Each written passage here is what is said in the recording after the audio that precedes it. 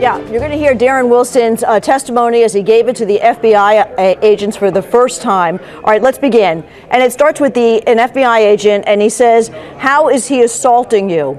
And then Darren Wilson says, "The first time he had struck me somewhere in this area, but it was like a glancing blow because I was able to defend a little bit. After that, I was doing just scrambling, trying to get his arms out of my face and him from grabbing me and everything else. I thought I was already compromised enough. I drew my firearm. I pointed at him. 'Stop, I'm going to shoot you,' is what I ordered him to get on the ground. He said, 'You're too..."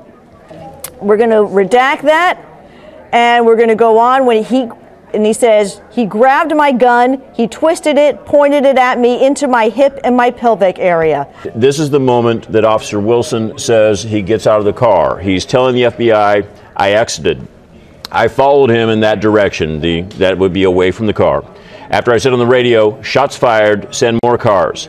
I was yelling at him to stop and get on the ground." Now keep in mind, he has already said he has already shot. These are now more shots to come. He kept running, and then eventually he stopped in this area somewhere. When he stopped, he turned, looked at me, made like a grunting noise, and had the most intense, aggressive face I've seen on a person.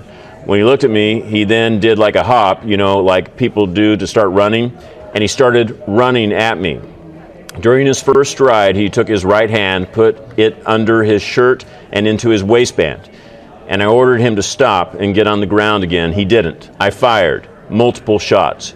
After I fired the multiple shots, I paused for a second, yelled at him to get on the ground again. He was still in the same state, still charging hands, still in his waistband. Hadn't slowed down. Hands still in his waistband. He gets about 8 to 10 feet away, and he's still coming at me in the same way. I fired more shots. One of those, however, many of them hit him in the head, and he went down right there.